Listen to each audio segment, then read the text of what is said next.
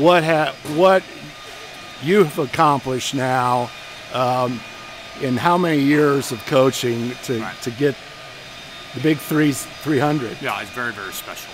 I mean, I believe at the time, the youngest coach ever to win 100 games, because I won my 100th game, I think it was 26 or 27. Most guys aren't even coaches until they're like 28, and they don't keep a record like that. It was just, I was blessed with some really good players at Belmont, and then I thought it was done. I came here, had absolutely no intentions of being a coach again, and to come back under these circumstances and to not only have the experience with the kids, but to win a sectional a couple of years ago with Jordan on the team, and also have Bill on the team as an assistant coach, just been a glorious experience.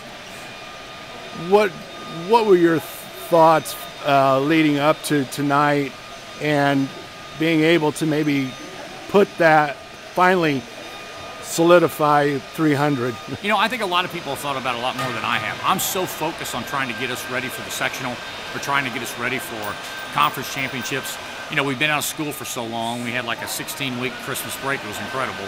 And I came back today. I actually had some people talk to me about it, talking about, hey, Coach, have you got the 300 yet? How many games in a row have you lost? That kind of stuff. It hasn't been on my mind much, but obviously so many people have asked me about it. It's obviously a part of the whole thing. But I'm just so proud of all of the players I've been associated with, but mainly Coach Barker and the experience that we started here.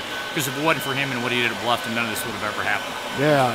You know, here you are, start out, and for 9 years you're on the sidelines. Absolutely. As a defensive specialist. Well, tell me what. Then crowd control. Crowd control, yeah. But then you come in and where does this game stand in that 300?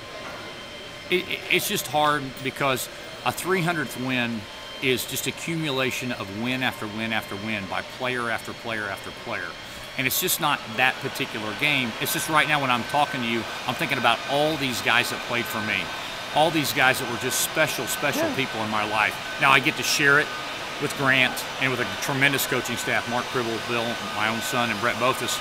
But also, it's a tremendous experience to think about right now all those other guys that are now fathers and doctors and lawyers that shared in that.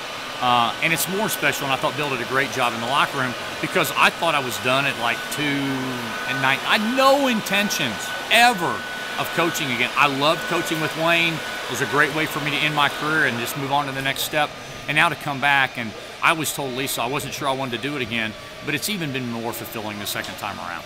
Yeah.